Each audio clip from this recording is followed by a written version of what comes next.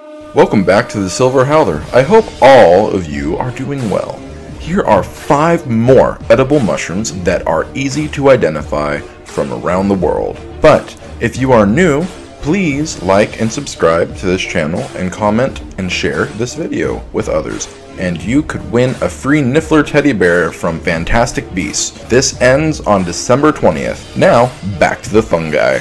Number 1, chanterelles. Chanterelles are an amazing mushroom, and they taste magnificent. They are native to North and South America, Eurasia, and Africa. They grow in mountainous birch forests, and they are also a type of mycorrhizal fungi. That means that you can't grow them in captivity because they have to be connected to some sort of plant, usually a tree, to fruit. Also, they both benefit from each other.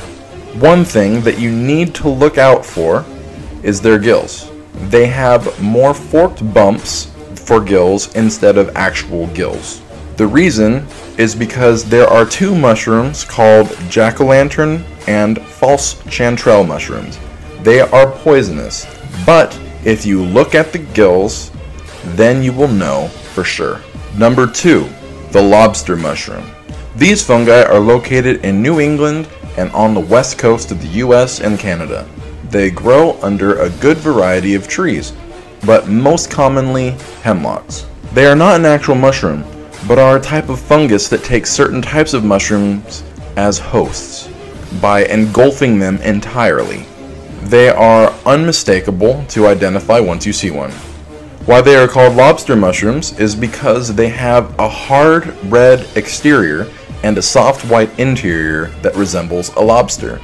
The best thing is that they don't have any lookalikes. Number 3, bolete mushrooms. The bolete mushrooms are a fleshy, more plump fungus. Instead of gills, they have pores, which the spores are released.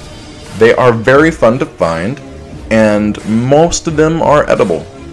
None are completely lethal unless you have allergies, but they do cause a lot of pain with the poisonous ones. One way to tell if they are poisonous is if they bruise blue. Not all that bruise blue are poisonous or toxic, but most are. One of the most common ones harvested is the king bolete, aka also known as seps or other names, or porcinis. They are one of the biggest, meatiest of the family. They are located throughout America, such as the US and Canada, and possibly other parts of the world. They also can't be homegrown unless they're in your backyard, because they are another type of mycorrhizal fungi. Talk about a beautiful, tasty mushroom. Number 4, the cauliflower mushroom. These fungi are easy to identify and are said to have a texture of lasagna noodles, and, of course, need to be cooked, as do all fungi. They go well with eggs, soups, and other dishes. Number 5, the morel mushroom. These mushrooms look unlike any other mushroom and are highly favored by fungal consumers. They have a honeycomb-like cap and are hollow all the way through. They may be confused with another mushroom called the false morel. They don't look a ton like each other, but they are similar to the structure, but are not hollow if you cut them open. They are difficult to grow in captivity, and they also are some of the first things that grow after a fire has taken place in the forest. Here are 5 more edible mushrooms or fungi that are easy to identify. Have you seen any of these mushrooms growing around in your backyard, where you live, hiking around in that wilderness? If so, what ones? And did you eat them? How did they taste? Let me know in the comments below. I hope you have enjoyed this video, and if there is anything I can do better in my videos, please let me know.